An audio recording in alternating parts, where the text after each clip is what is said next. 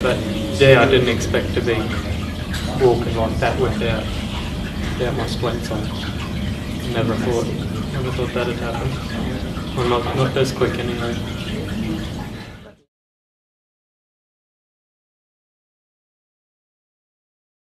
Matt Shepherd, I had a 10.5 metre fall and shattered T12. Diagnosis was complete at first and then changed a couple of weeks later to incomplete. Basically got told I'd never get out of my wheelchair again. Did heaps of physio at the start, but didn't find anyone could push me hard enough. So I basically did most of it on my own, going to the gyms and just trying to get an understanding of my own body. And when I first started to stand up, I was still in hospital. I was in hospital for 7 months, and I was going to the gym at the hospital twice a day, as much as I could.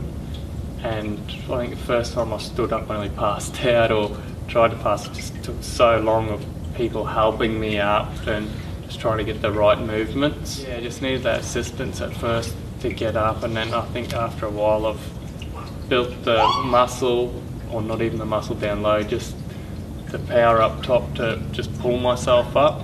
And then yeah, just progress from, at first was swinging legs, just swinging them around instead of trying to step. Not in a way like I can always do this with splints, but I want to get rid of the splints and I want to get rid of the walking sticks, and that's what I'm here, and that's where the benefits come in for me. So it doesn't look like it's benefited me now because I can walk with splints and that, but I want to get rid of these and walk without them, and that's where it has benefit. Every other time when I've walked without splints before I come here, I always watch my feet. Every time, every step, I'm always cautious where I'm placing my feet, and when I was walking there, I was looking forward the whole time and still placing my feet fairly good, actually better. And didn't have to look down at my feet once. I was looking forward and walking. Felt good to actually get away. I knew I didn't have my splints on, and yeah, I could just get up and sort of go. Gives you a bit more hope. Yeah. Usually it's, without the splints, it's very slow and controlled. Like, got the sticks out and it's very tensed up, and yeah, nothing like that. It's been 4 days, and in that 4 days my posture's got a lot better. I'm being able to walk on my knees, which I've never been able to do before.